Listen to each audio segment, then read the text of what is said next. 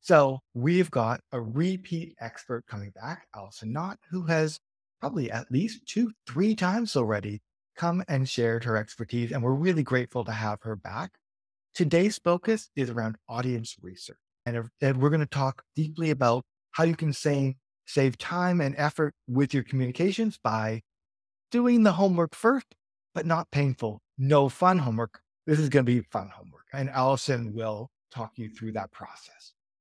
So who is Allison? Allison is an international tech speaker who's passionate about the intersection of the web, creativity, business, and social impact.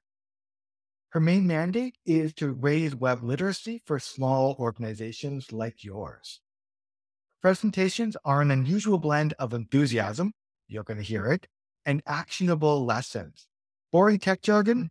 No place here today. In addition to public speaking and running her agency, Allison also mentors female entrepreneurs and has had teaching positions at several schools.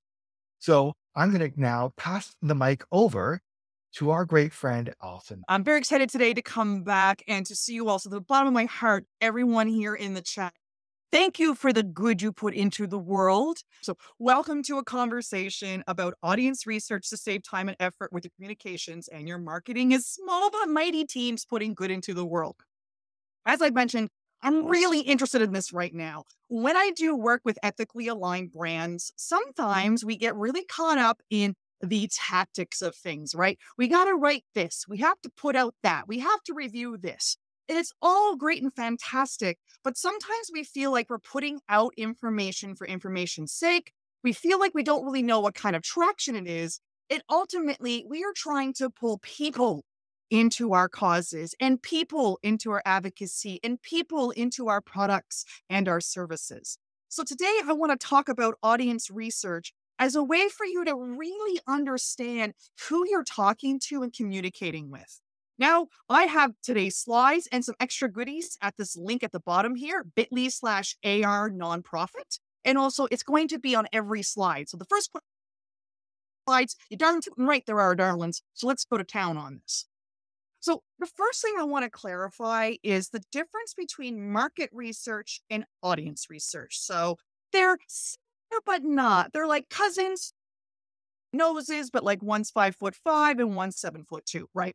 So the way I like to think about this is market research. Think of the word market, right? Think of a beautiful farmer's market where you're going in as your brand and there are other brands like you inside the shared market space, right? So when you're doing your market research, you're really concerned about how your brand is positioned against other brands similar to you. Your competitors, or how I like to call them, are contemporaries, right? We're all in this together. So your market research is your brand evaluating what other brands are doing and how you live in that ecosphere. So let's say you like peaches. I love peaches. They're delicious. And they're like little butts, which I love. So we have a basket here of peaches and you are a peach farmer and you're inside that market research and you want to understand how are you going to orientate your peaches? What are your peaches like compared to other people's peaches and all of that good stuff? Audience research is more specific. It's about the person who is looking at the fruit and going, do I even want peaches? Maybe they want a refreshing lemon. Ugh, although lemons are quite tasty. So audience research is really dialing in on, it's cool to understand what other brands are doing in your space. But how are people resonating with it? What do they want to see? What do they expect to see? What is missing for them? What do they want more of? So today, my goal is to show you 4 different ways that you can do audience research. You can find the people who will really love your peaches and make sure that you don't attract people who want lemons. And also make sure that people understand all the varieties and wonderness that is your peaches and what you can make with them. And it's lunchtime. So if anyone here's a fruit cup with them, then you are totally on sync for this particular piece right now, which is pretty cool. The idea behind this is sometimes when we're doing our communications and marketing, we get a little caught up on put something out and hope someone converts, right? Conversion could be they become an advocate, they become a sponsor, a donor, they sign up for something. But people's journeys with your brand is a lot more segmented.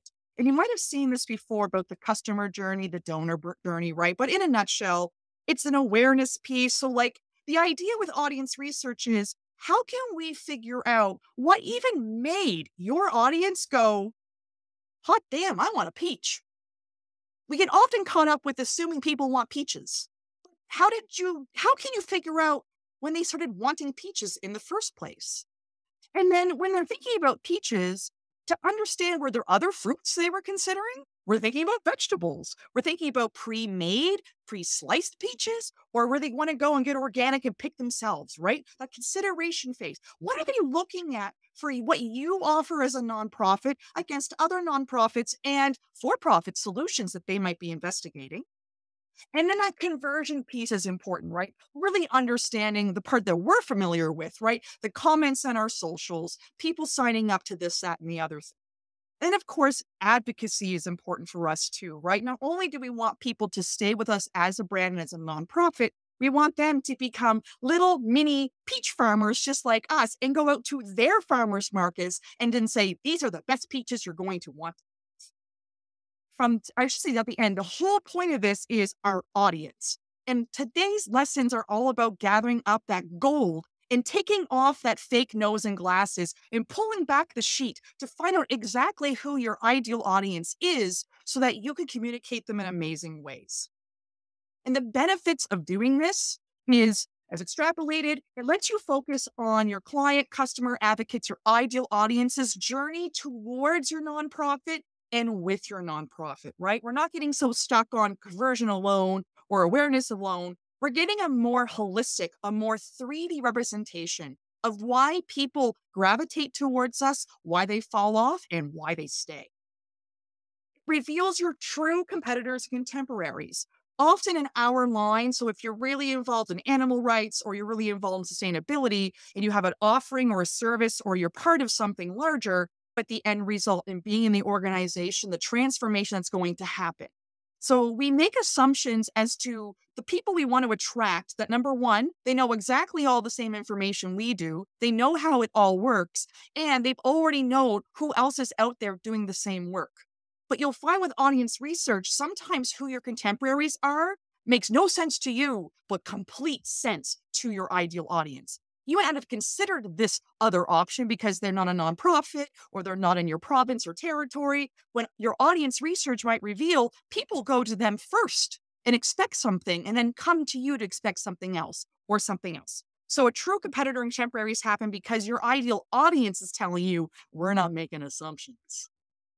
And of course, all of this work will dig up content gold. You begin to understand how the work you do fits in relationship to their life, the language they use, their expectations of how that's going to go. And that becomes amazing use for your strategic plan, for any of your outreach communications, for your marketing, content distribution, earned media, you named it. All of a sudden, you aren't trying to figure out what you think people want. They are literally telling you what they expect to hear from you and how to even say it, how to write it, how to code it, how to make it into videos, you name it.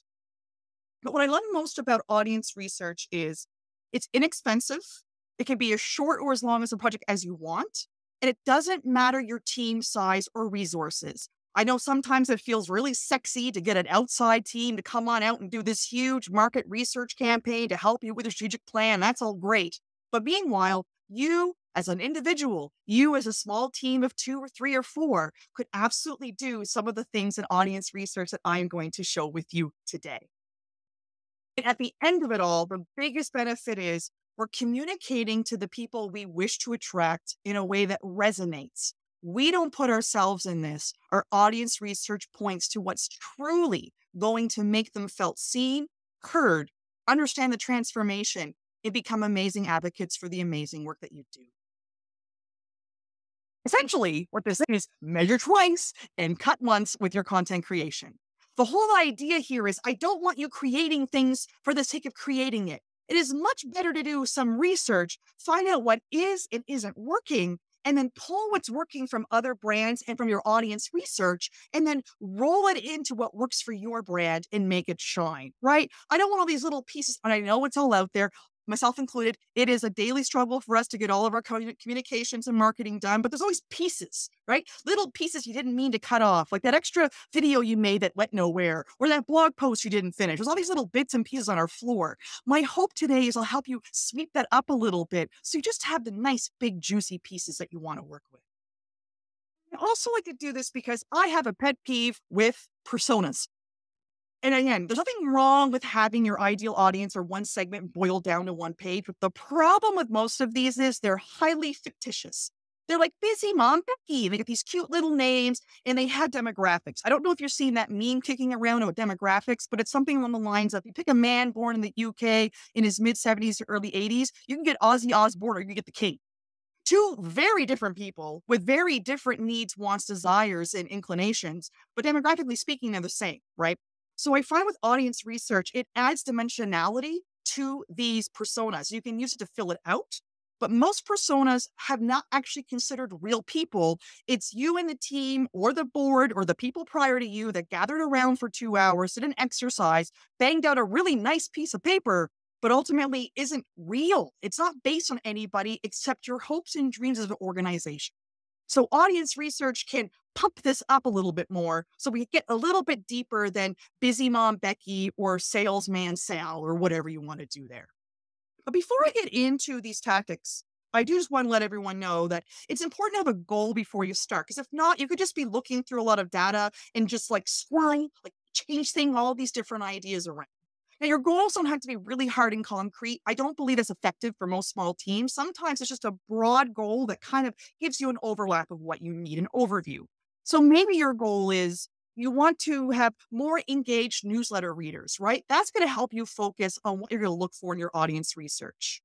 Or maybe you're attracting a new audience segment. Maybe you realize you need to reach more elders, or maybe you need to reach new Canadians in the work that you're doing. And you're not really sure about that new audience and you want to do right by them and ensure you fully understand what they want and need. Great reason to do this. Or perhaps you need to approach a sensitive topic in a more conscientious way. For example, greenwashing is a huge problem happening for those of us working inside of sustainability. Or maybe you have grown as a person, as an organization, and a board, and you want to be more inclusive in the work that you do. But it can be hard sometimes to figure out how you're going to word that in a way that's approachable and considerate and conscientious. So again, having that goal will help you focus on what you need to look for to help people out and make sure that you yourselves can be phenomenal in the way that you communicate. And of course, I want you to remember this is research. So make time in your calendar. I know it's going to be so hard and it's going to feel so much more productive to go and put out stuff. But whatever meetings you have and whatever you have to draft this thing and edit this, put time in your calendar for research. If you don't get it done, it will fall off the plate and you will still be back where you started, making content from a place of assumption, out-of-date information, or good intentions, but not real teeth. And also, while you may echo time in your calendar, I recommend keeping a little dumping ground for brilliant little moments you come across. So, for example, for myself, I have on all my browsers, I have a tab ready in Notion and one in Google Docs as well, where sometimes I'm not actually in active audience research mode for clients, but I catch something in my day-to-day use online and I want to do that screen cap or leave a note for myself. Sometimes the best gold nuggets come when you least expect it. So having access to Notion or OneNote or whatever your favorite platforms are, TechSoup can help you out with lots of those things too. It can absolutely help you kind of collect data as it comes up. This can be a lifelong sort of learning, as it were. And of course, I really want you to pay attention to the engagement. The engagement, not so much what you think this brand is doing or how big they are or how big their team is or what their budget is or everybody already knows this brand. The point is to pay attention to the engagement you're seeing on their content because it's not about the market research. It's about the audience research. For example, everyone knows who B Lab is, right? I was doing research on these folk when I was doing some work with a client in the sustainability and slow fashion movement. And so, of course, we all know B Lab. It's part of B Corp, right? Phenomenal, huge running organization. And of course, they've got 77.5 thousand followers on Twitter. So if you just looked at it from this perspective, from a market research, oh yeah, they got it great. They got it going on. They got a huge representation, right? There's no way in heck that we can compete with them. We don't know what their audience wants. They're just a big brand with a big team. Here's the thing. I was doing research on them And they're really big, but I don't know, folks. I don't know if you noticed this, but January 10th, they released a poll, and out of 77,000 people, 4 people voted. And out of the 4 people, 4 of them were like, or 2 of them were like, I don't even like this. So this is what I mean by paying attention to audience research. If you hadn't done the engagement piece, you might say, B Lab's got it cool. We're just not going to be able to compete with them.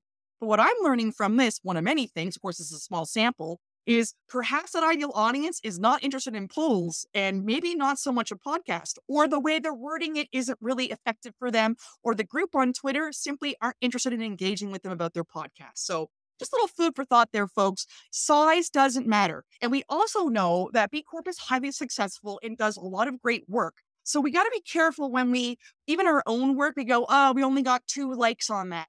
Be careful about getting overly rung up about numbers, paying attention to the engagement. Now, in case anyone's here and you're falling asleep because you're in the lunchtime slumps, I have a really important slide coming up. So I hope you got your cameras ready, you got your notebooks ready. This is the number one. This is the first way to do audience research, and it is the most important. So y'all better be ready. It is, bear with me, talk to your existing audience. This is a huge one, right? A lot of us are walking around. What is it our audience wants? Allison, how do we get more effective in our communications? The first thing I'm asked is, do you ask your audience? And it's, but wait, right? Darlings, the first step is you're probably sitting on a gold mine of what your audience actually wants to listen to, but we're so busy promoting, advocating, putting out impact stories, which are great, mind you, but we're also not asking our audience questions to find out more of what they want on the platforms and other ways that they're actually engaging with us. I also mean that I don't want you to use ChatGPT. Nothing wrong with AI, but I'm telling you, it's not ChatGPT. It's chat with your ideal audience first, damn it, darlings. And that comes from a place of love. But you are not going to get this work done by asking something that has no idea about your mandates and the select variety, beautiful things that your specific audience is looking for. So you've got to ask them. How do you ask your existing audience? You've got a lot of options, right? Social media, of course. You can run polls, you can do posts, you can do stories, you can put little stickers inside of there and make it really interactive. You have your email list. You can have surveys. You can put in email replies, right? You can send out an email, and in that email, if your platform allows it, you can ask people, here are 3 lines, and please tell us which one most reflects what you feel. They click it, it adds a tag in the back end of your newsletter system. And all of a sudden, you now know a little bit more about your audience, and you segmented them. And spoiler, I do this in my own little drip if you go for my goodies at the bottom. So you can actually see this in practice. It's pretty cool. If you're doing online or in-person feedback events, are there questions you could ask beyond the event or about the event that would deepen your recognition and your understanding of what your audience is looking for? Why did they come to this thing? What was the most valuable takeaway they had? Was there anything they had hoped they were going to experience but didn't? Great ways of working with your audience research. And I want you to get creative and think beyond the obvious with this. I'm going to give you an example. So let's say that you are a nonprofit organization that works with conservation, right? Awesome, admirable, love the work that you do. And your ED or someone else on your team wants to start going on podcasts to start talking about the change and transformation you make, or a really important topic that's really top of mind. So you don't know where to really start and what podcast to go on. So you go to your audience and you might say, what are your favorite podcasts about conservation? Wrong. There's nothing wrong with that question, but I would argue that you can go a bit deeper. You might want to think about your audience and go, the most engaged audience we have are actually social impact entrepreneurs. They're really interested in conservation. And the reality is there probably aren't a heck of a lot of conservation podcasts out there. If I'm wrong, please tell me in the chat. I would love to be totally wrong. I don't know all the podcasts in the world. But a better way to ask people would be, what podcasts would you recommend to other social impact entrepreneurs? Do you see the difference here? So the work was done. And if you don't know how you would have figured out if they were social impact entrepreneurs or not, continue with these lessons I'm dropping today, right? Because I'll show you how to figure that out. But what we're doing here is we're removing us from this conversation. It's not about our end goals to talk about conservation. We're going back through that journey that I put up earlier to the awareness piece. It is what got people interested in conservation. They're social impact entrepreneurs. And we notice that when they do that, they tend to get really interested in conservation because that's their first step, right? So when you're asking your existing audience questions, don't always go right to the end result. Don't always go right to what you do. Try to reverse engineer a bit and think about how it looks like from their world. The second one that I have today is one-to-one interviews. And they are as they sound. This is when you are going to go and talk to your favorite, best, ideal client, customer, or advocate, right? This is a one-to-one conversation. And darlings, you can do it and you can get buy-in from your ED and from your superiors and from your cohorts to help you do this. But a one-to-one interview, its whole idea is you want to talk to your best, favorite, best fit clients, customers, or advocates. Because the goal here is you want to understand them so you can get more of them, right? You want to replicate the success that you've had with them. And the point of the conversation, I can't emphasize this enough, is to figure out what led brand. It is not a review. It is not a product review. It is not a service review. This is not a testimonial for what your organization or company does. It's specific to figuring out what got them to turn their head and look at you in the so that you can replicate and get more of them into your fold. Now, often these are usually around 30 to 45 minutes and recommend connecting them around 2 weeks, right? And you want to do that within 2 weeks because you don't want to give it such a long time that people never get in and book into your calendar, but you want to give them enough time so they feel a sense of urgency and also want to communicate with this. And in terms of doing this, I have a really great resource I can't recommend enough. I'm not an affiliate for this. I'm not an affiliate for anything that I mentioned today. There is a really great system called Customer Camp Clarity Calls, developed by a Canadian named Kate Burgoyne. She actually splits her time between here in Halifax and in Quebec. And what it is a complete system. I think it's about 129 US right now. It takes you start to finish, darlings. It tells you how to figure out who you should interview, how to ask for the interview, all the questions you need to ask, how to take the notes while you're doing the questions, and even how to organize it in a way that would fit into that journey that I showed you at the start. And I've heard some comments that people get on the landing page and go, that's not for us. This is like B2C. This is like B2C product sales. It's not. I've had great success with clients in B2C, especially B2B, and especially service based. The questions are organized in a really great way.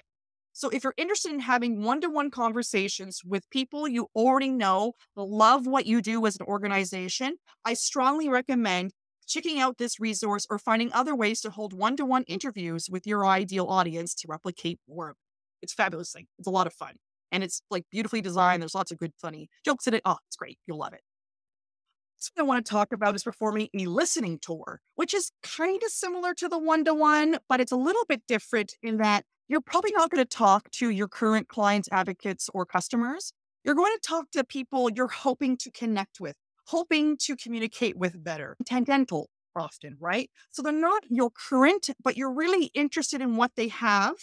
And you want to discover their experience with your specific topic, right? If it is around conservation, or maybe you work with single parents and single guardians and it's around food budgeting, right? So basically, you want to discover their experience. Again, we're completely removing you and the market from this conversation. And it's all about their experience as a potential audience member.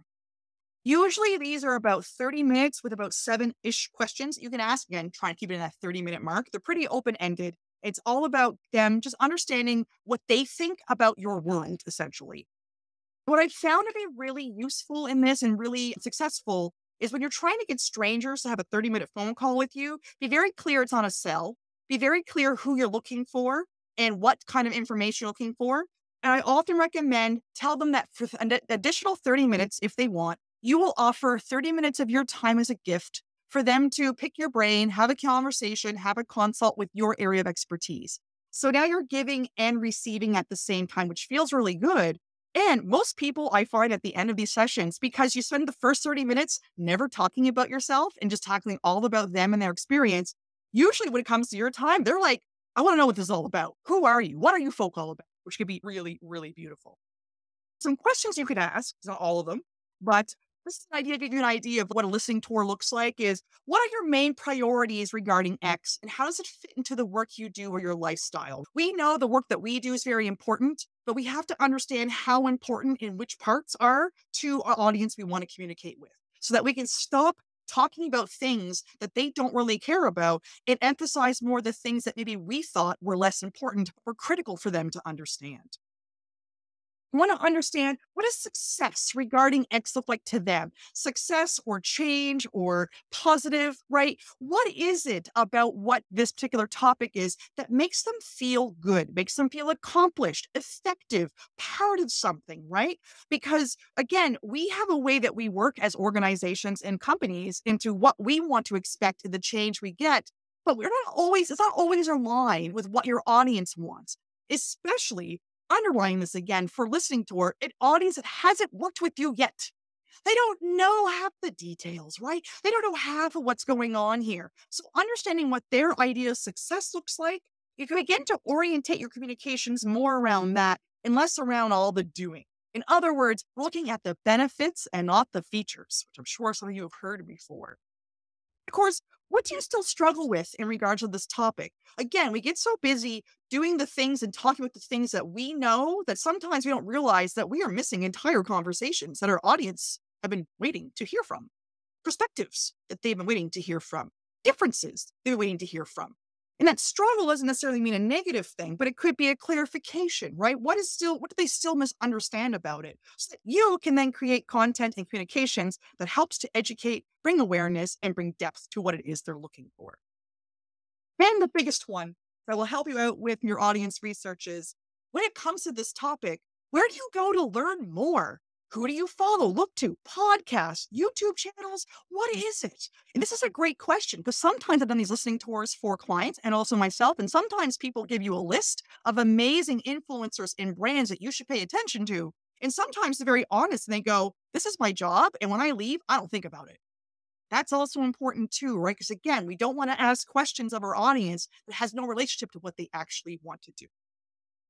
I want to give you an example of a listening tour from our perspective here. So this is Barry, and he runs the Happy Community Project, which its grand goal is to make communities happy by reconnecting citizens. It creates projects for citizens to make really effective, positive change in their communities without the use of government interference, funding, and raising things and getting volunteers and all the complicated stuff that often stops regular citizens from making effective change in their communities. It could be change around intergenerational connectedness, it could be environmental, racism based, gender based, you name it. They've helped people around the world and communities become community advocates.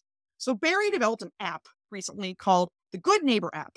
Its job, we call it the Antisocial Social Network, is to get people to connect with their actual neighbors in their vicinity for things like needing help when they need their plants watered, or also organizing barbecues so that people come back together. And also more important things, it's all important. There is a tree that's dying in the old orchard and we need to come together as a community and figure out how we want to honor that tree, for example. So over here, you got Barry has this big, highfalutin, beautiful idea. Make communities happy again. And over here, he's got an app that can help neighbors talk. Now, what does he do from a communication standpoint? Well, what does he do from a marketing standpoint? Barry had an idea. He figured that one of the best ways to talk to people is one to many, right? If you can get someone at the organizational level to herald what you're trying to do, all their members will follow. And he figured that could be homeowner association presidents and other community presidents who help organize people based on a locale. So Barry could have just went with that and started putting out content, putting out communications about this, but he didn't.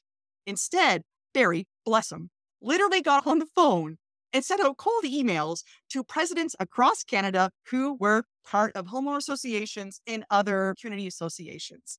And because he did a listening tour, he pinpointed three main things that they were really concerned about. And he didn't come in there to say, I have a new app that will help you. That's not it. He said, I want to have a conversation about the top priorities you have with creating community within the community that you're a president of. And they said three things. They said, number one, Facebook groups and our newsletters are becoming ineffective. That's fine.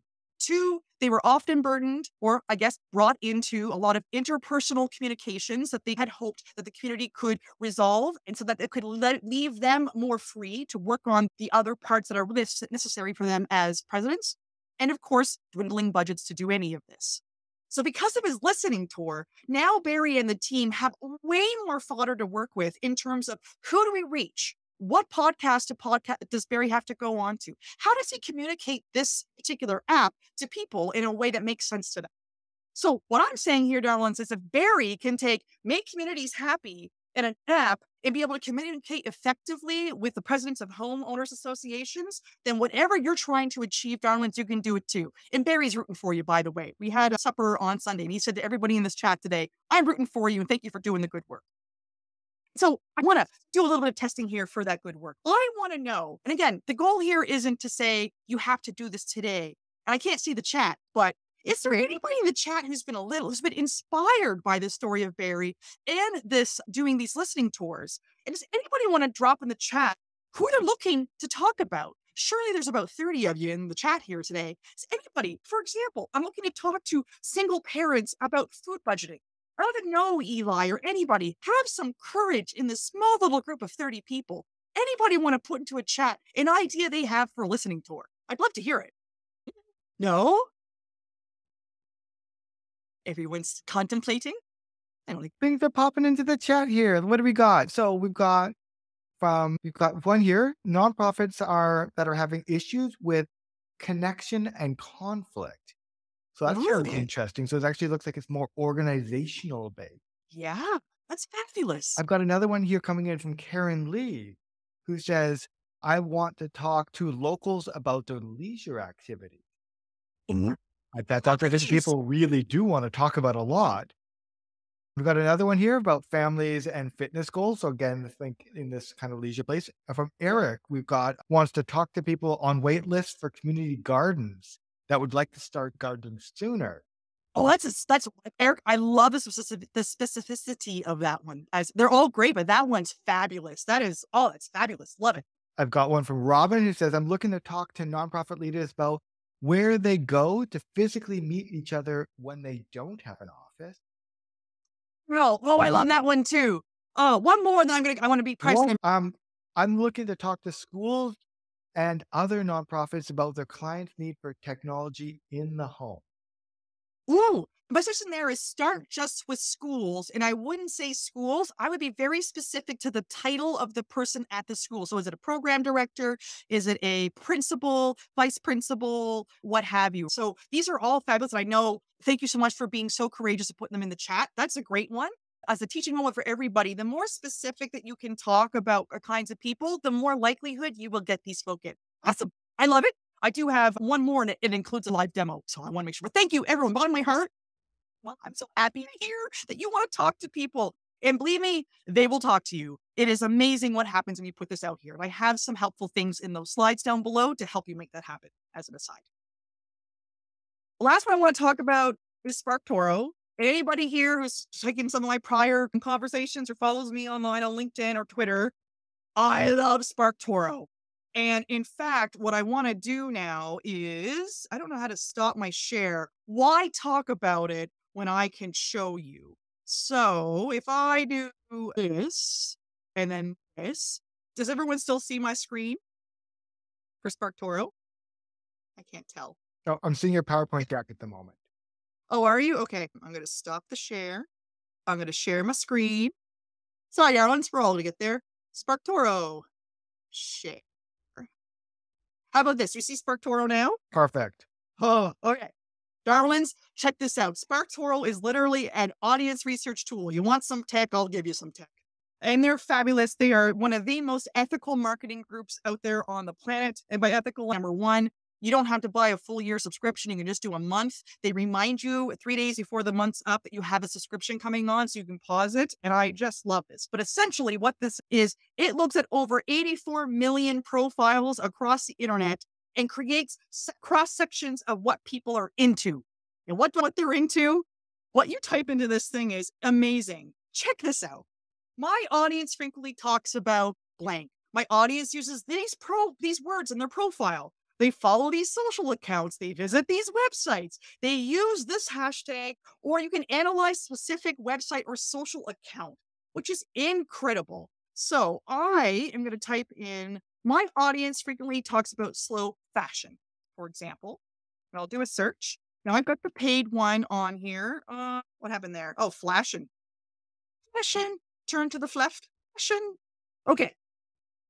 So what it does is, so the free version, you get 5 searches, and you're going to see here, it cuts it off a little bit for how you can see. And then you get 250 if you go up a level and all that good stuff. So my audience frequently talks about slow fashion. I happen to know this for a fact. So they said we found 37,000 people that we believe talk about this.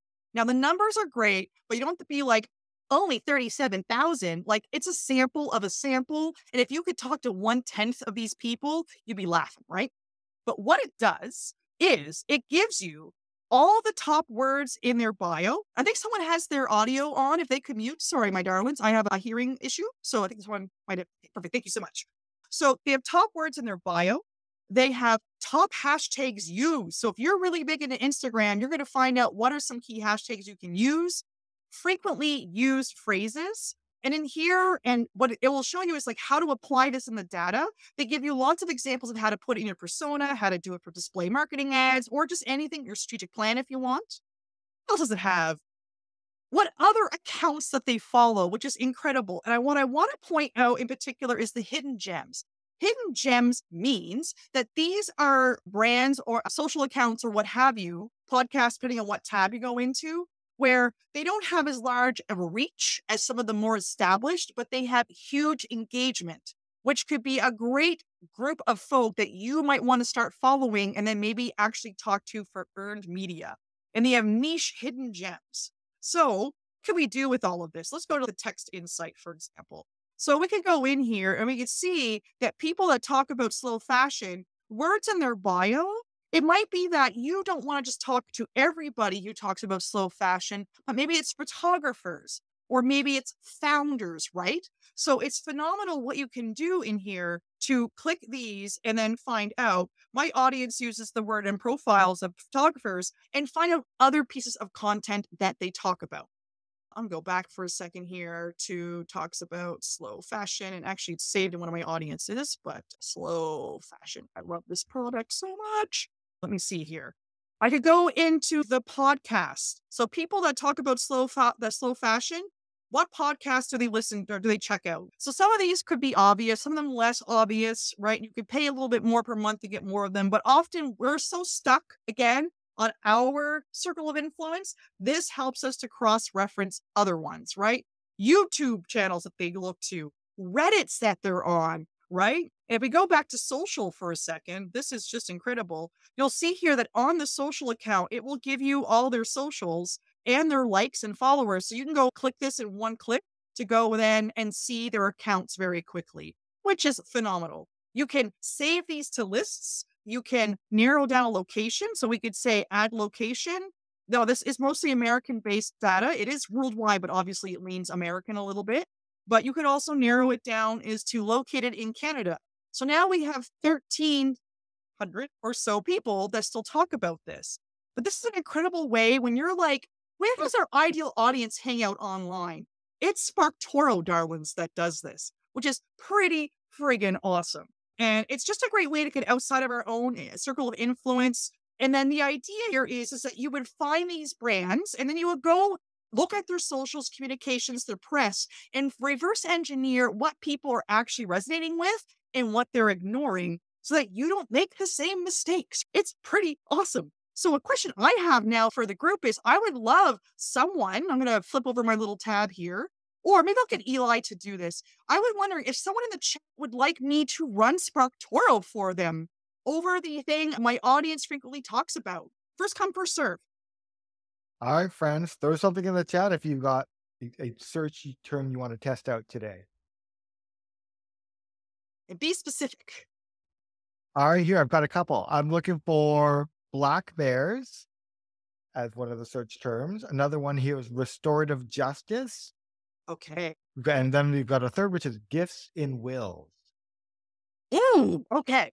So the black bear one, I'm going to explain why I didn't put it in. So something we need to think about, and SparkToro has wonderful documentation and video examples, is we got to ensure, does your audience actually go on socials and talk about black bears? So do they wake up and go, black bears? Or do they talk about something else? Where are they hanging out online that proves to you that they probably would have an interest in black bears? It's not unlike, and again, I don't see the chat, and I apologize if I'm really garbling up your attentions there. It's like plumbers shouldn't use SparkToro and type in my audience talks about plumbing, because other plumbers talk about plumbing. But you're not here to find out about market research. You're here to find out about audience research. So for the black bear person, it might make more sense for you to pick something like they follow this particular social account. And then you know that your audience who cares about black bears is actually following Allison K. Conservationist or something. That can be used. Restorative justice, I'm really interested in because I think people who are interested in it and work in it may be more likely to actually be saying this on their websites, in their podcasts, and in their socials. So I'm going to turn off Canada too, just to get a nice broad search here, just to see what happens. Restorative justice. I love it. Oh, great. I've got a huge sampling here. And again, other thing too is I don't know all these people. I don't control SparkToro. So if there are problematic things that pop up here, please absolve me of what it shows. It does not know what is good and what is bad. It's simply what has a database. But we have here in different socials of who they follow. Sarah A. Carter, I'm not sure. It's Fox News and stuff. So we will be a little bit careful with that one. But we will go to text insights for a moment. So words in their bio, people who talk about this are an educator, writes, they're an author, right? So maybe you want to look at those sorts of folk, and figure out like retired patriot, criminal, youth-centered church services. I don't know what this means. That's not my area of expertise, but that might help you figure out like, who do you want to target, right? So if it's educators, then when you go into educators and find out what other podcasts they listen to, that will give you a better idea of educators who like restorative justice follow these podcasts, for example. Words used, let's see. This can be really helpful. Restorative youth, criminals, community, school, restoration, annual, legal, probably pretty much what you expect. But I do appreciate going through SparkToro because sometimes there's verbiage that you wouldn't think to use, but does come up. Let me see here. Any podcasts that people that talk about this, talk about these. So what you could do is that you could then say, I'm not sure who Sarah Carter is, and I don't know their affiliation, but you may want to then take SparkToro and say, I want to find out people that follow the social account Sarah Carter to build an even wider idea of what it is your audience is into. So the goal of SparkToro is it's not going to tell you exactly what kind of content and what kind of press releases and things like that to use. It's telling you what brands and folk that they follow will help you understand and then go to their content, go to their mechanisms of outreach and reverse engineer what's going to happen there. Can I have one more maybe there, Eli? One more? One more? Sure. So from our black bear friends, they've Cool. clarified to talk about maybe black bears getting into garbage, if that's a more specific way to come at people's sort of experience of it. I will, but I don't think It might so. not be the right thing. Toro does about a quarter, about 120 days. So what people talk about in the last 20 days, black, type it in. But I'm really curious. Hey, it's Mike. Hell, let's use it all up. So again, I really think that they're working through this. But I guess my question to the black bear person, Data Show with the Data Show, I'm unsure. The one with Greg Gufton, that's Fox News. So black bears. So is this like animal conservation? Is this artwork? What is it about black bears? Are they buying black bears? What's the black bear? What's the black bear thing? It's our conservation theme, I'm hearing from Holly. So I would say the conservation would be a great one to start with to find out like your audience talks about conservation. And then remarkable people. So okay, I don't know much about remarkable people, but there's something about this features interviews of remarkable people such as Jane Goodall, etc. Right? So what we're trying to figure out here is again, black bears are your amazing, important mandate, but people may not wake up necessarily to black bears. They may wake up to conservation or black bears, but when they go to Google, they don't know what they're typing and they're getting information about how big black bears are, if and when they hibernate and all that good stuff. Here, just making up this example here, my darlings, I appreciate your patience. Perhaps Guy Kowalski's Remarkable People does a lot of interviews with people making effective change. We know Jane Goodall and the work that she's done with apes. So it's possible that you might want to consider asking your audience what podcasts they listen to that helps them understand the conservation world better, or what websites feature groups that do conservation. You could use it this way instead. And again, for Coral, you're not going to just type in one term and get all your answers. It takes some time. I wonder here, like text insights. Let me see here. Authors, consultants, founders, managers, developers, designers, co-founders, financial. So there could be some people in here that are your target audience, right? We're not for everybody. We're not. Or more to the point, it's hard to communicate when you're communicating for everybody. But there might be someone like maybe co-founders are important to you because co-founders own companies and companies sponsor more for your work than individuals. Again, I apologize. I can't see the chat and I'm making some big leaps of interpretation here. Yeah, there's a couple other things that are coming in. I've also got a question coming in from the audience. The only thing is that we've got 5 minutes and I still have 3 slides left. Oh So my gosh. Okay, so let's run through those 3 slides, then I'm gonna come back to Robin's question at the end. Oh, I love it. I love it. So can we now see my PowerPoint? Not yet, no. Oh, the best laid plans of mice and Allisons. Okay, hold on. Stop sharing. I'll share my screen. And again, I appreciate everyone for putting this forward. I know I'm trying to put a lot into a little 5-pound bag here today. But we'll just finish this all up. How's that? Now can we see our kids in the hall reference? Success. Okay, perfect. There she goes. See you later, braces. Okay. So no matter what approach you do here, what are you going to do with all this awesome intel, right? The first thing is, I want you to go check out their content. I want you to follow their accounts, sign up for their newsletters, get in on their forums, their groups, right? Don't go in there and just start advocating for all the things you're doing, but pay attention to what is resonating with your shared audience, right? The point here is to figure out their audience is probably similar to yours, and you want to see what people are engaging with and what they're ignoring. You want to see how they're talking about a topic that maybe you hadn't thought of talking about it before. Is there a way they're talking about it? Are they using examples? Are they using video? Figure out what is actually getting engagement for people. And a big one of the best ways for us to grow an audience is not to grow our own. It's to attach ourselves to someone else who already has established the audience we seek. So looking with who they hang out with and what SparkToro delivers, you can find opportunity for what we call earned media. Opportunities to collaborate such as guest posts, opt-in swaps, maybe you want to sponsor their event or newsletter or all kinds of things like that. So the job is to find out what they tell you and then go and pay attention to these brands that they've told you all about and why they love them so much. So we'll get into the questions with darlings. Thank you so much. If you've enjoyed today's talk, then you can get today's slides at that little link there, AR Nonprofit. As well, if you wish to opt in optionally, I will give you my 7 questions that I use to do a listening tour. I've also created a series of Canva templates so you can just slap in your colors and your logo and your preferred background to actually start advocating, letting people know that you're doing listening tours.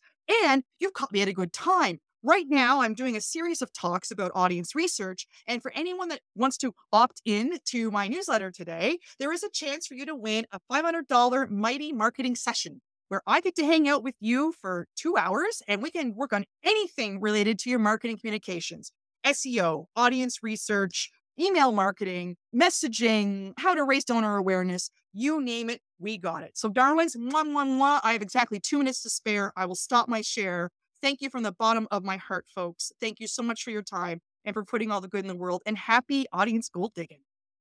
Lovely. Thank you so much. So before we let you go, I want to just get a question coming in from Robin Welsh, who asks, looking at all the words that were coming out of Audience Toro, can we look at these words that our audiences are using, and can that actually be fed into our SEO strategy?